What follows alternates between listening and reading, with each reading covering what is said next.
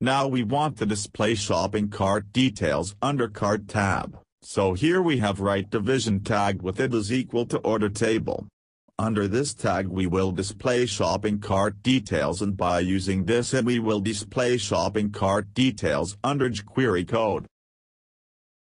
Under this tag we have create one table with table column like product name, quantity, price, total and action. This way we have right table heading. Then after we have right if statement with condition like not empty $session shopping cart variable, this condition will check the $session shopping cart variable has some value or not. If it has some value then it will execute if block of code.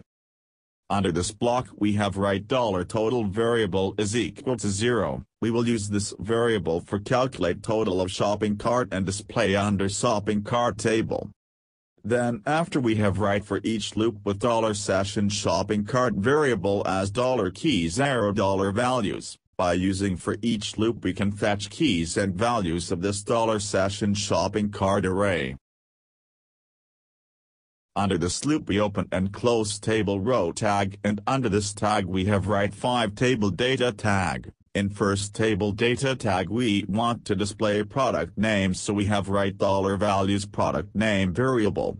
This will print product name. In second table data tag we want to display product quantity, so we have right $values product quantity variable. This will print product quantity in second table data tag. In third table data tag we want to display product price, so we have right $values product price variable. This will print product price in third table data tag. In fourth table data tag we want to display total price of product, so here we have right number format function, and under this function we have right $values product quantity into $values product price with 2 decimal point. This will print total price under this table data tag. In last table data tag we want to show product remove button, so under this tag we have right button tag with attribute name is equal to delete, class is equal to delete, and it is equal to $values product id, and button text is equal to remove. We have store product id under id attribute of this button. We will fetch product id from this attribute in Jquery code. Then after we have right $total variable is equal to $total variable plus $values product quantity into $values product price. This way we will get total of whole shopping cart product.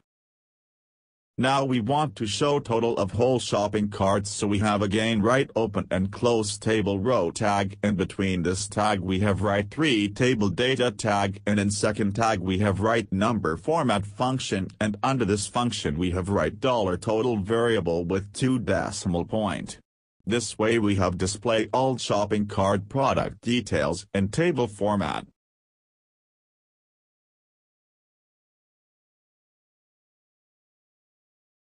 Friends, you can see that all product has been displayed on web page with add to cart button. When we have click on any product add to cart button, then we have received product added into cart, and in cart tab we can see one product. When we have click on cart tab, then under this tab we can see shopping cart product with name, price, quantity and remove button. By clicking on this button we can remove any product which we do not want to buy. So we can remove that product by click on this remove button. So we have right Jquery code for remove product from cart. So in Jquery code we have right $document as select with on method, and under this method we have right click event with button class name delete with function. When we have click on remove button, then this code will be execute. Under this first we have defined one product id variable is equal to $this attribute method with id attribute. Here we can get product id which we have store in remove button id attribute by using attribute method, and that product id we have store into this product id variable. After this we have right variable action is equal to remove. Here we have defined remove value to action variable. We will use this variable value in PHP code for product remove action. Now we want to show confirm button after we have click on remove button, so for this we have write if statement with confirm with message like are you sure you want to remove this product. This code will generate confirm box with this message with two button like OK and cancel. When we have click on cancel button, then it will execute else block of code, and under this block we have write return false. That means no action will be performed. But suppose we have click on OK button of message box, then it will execute if block of code, and under this block we have write Ajax request, and under Ajax request first we have write URL set to action.php page, and then after we have set method to post. After this we have defined data type to JSON, because we will receive data from server in JSON format, and we have also defined which data we want to send to server under data option. Here we have send product and action variable data has been sent to server.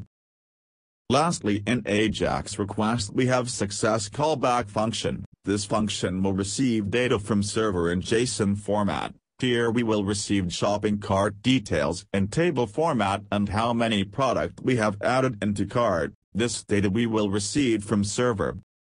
So we want to display shopping cart details in table with id order, so we have write $order table id with HTML method, and under this method we have write data.order table variable.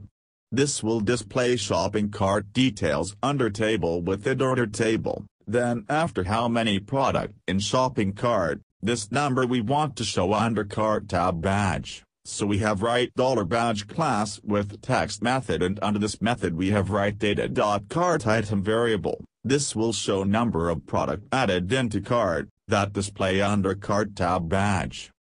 Now we have write PHP code under action.php for remove product from shopping cart. Under this page here we have write if statement with condition like $post action variable is equal to remove. This condition will check if $post action variable value is equal to remove, then it will execute if block of code.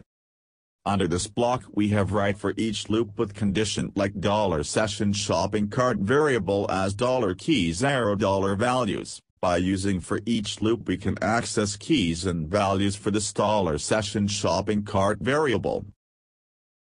Then after under this loop we have write if statement with condition like $values product id variable is equal to $post product id variable. Here $values product id variable is a variable of $session shopping cart variable, and this condition check if $values product id variable value is equal to $post product id variable value, then it will execute this if block of code.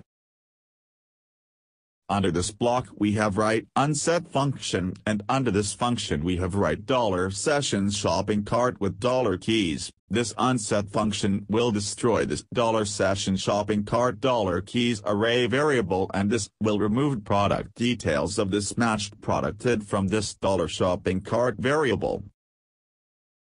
And in below which we have already write for displaying product shopping cart details in table format and store in one order table variable, and we have also count number of product added into cart and store into cart item variable, and both variable data has been stored into one $output variable, and then after we have convert this variable data in JSON format by using this JSON encode function and send to Ajax request.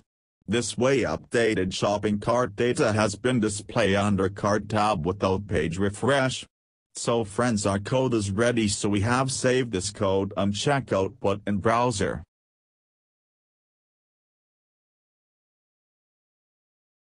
Friends, you can see that product tab on cart tab with displaying 0, this determine number of product added into cart. In product table we can see list of product with add to cart button. When we have click on any product add to cart button, then after we have received product has been added into cart, and on cart tab there is 0 value sent to 1, that means we have one product added into cart. And when we have click on cart tab, under this tab we can see product details which we have added into cart, with details like name, quantity, price, and remove button without page refresh. Because we have used Ajax method for adding product into cart, we can remove product by click on remove button. Now we have again go to product tab. Suppose we want to add more than one quantity of particular product, so we can change value of quantity under text box, and we can add product in cart. So when we have check cart tab, then we can see that product with quantity which we have defined while add into cart. In this cart we can show whole cart total also. Suppose we have added one product more than one time, then that product quantity will be added into previous quantity of that product. This way reduce chances of adding duplicate product in shopping cart. Suppose we want to remove any product from shopping cart, so we have go to cart tab, and under cart tab we can see product order details, and under details we can see different product with remove button. By click on remove button we can remove any product from shopping cart. This all event has been done without page refresh event because we have used Ajax request with Jquery. In this shopping cart we have first make tab for display list of product, and one tab on shopping cart details, and second tab. For making tab we have used Bootstrap framework. After making tab we have load product details from database under product. With product we have also add on add to cart button. For add product into cart we have used Jquery with Ajax method. By using Ajax request we can add product into cart without page refresh, and product has been added into cart. For check shopping cart we have click on cart tab, and under this tab we can see product details which we have added into cart in table format. We can also remove product from cart also. For removing product from cart also we have used Jquery with Ajax method, so we can remove product from cart without refresh. In this shopping cart we have create one session variable, and we have store all details in that session variable. So we have store all product data on web page when we have put order, then after that data will add it into the cart. So this is my simple video tutorial for multi-tab shopping cart by using Jquery with Ajax, Bootstrap, PHP and Mysql. If you like this video tutorial, please share this video with your friends, or even you can also share this video tutorial on social media also. You can also find source code of this video tutorial under video description also. Friends, if you want to get more update of my video tutorial, so you can subscribe my YouTube channel. Friends, you can also like my Facebook page, or you can also follow Webs Listen on Twitter.